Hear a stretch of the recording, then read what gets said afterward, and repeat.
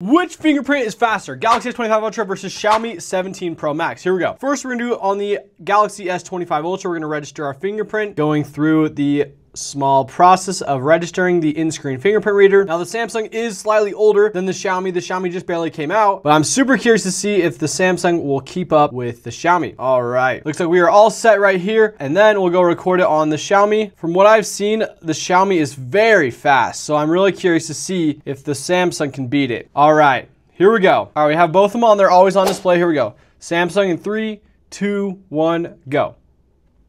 All right, now on the Xiaomi, make sure this is on. 3, 2, 1, go. Holy freak. I don't know. I think the Xiaomi is quite a bit quicker. Here we go. I'm going to give it a small tap and see if I still get it. Okay, we still get it on the Samsung, but it's a little bit delayed. I wonder if it's the animation. All right, now on the Xiaomi. Okay, same thing. 3, 2, 1, go. 2, 1, go.